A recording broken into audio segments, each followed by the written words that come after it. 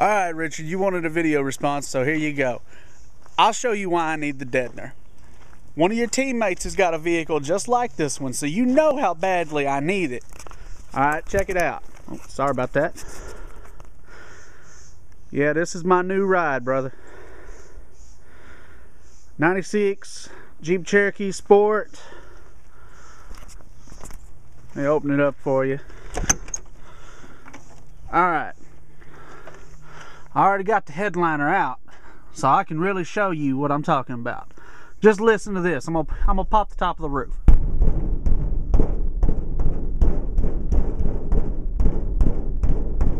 You see how little that's moving and it's making that much damn noise? Just now, doors, I don't know how much you'll be able to tell really, but nothing but metal, man. Just back here. Oh, and I can't forget this part. Just that ain't too bad actually. But up here, man, hear that damn rattle. So I won't make this draw out too long, man, but hey, I got to get entered for it, man. I need it.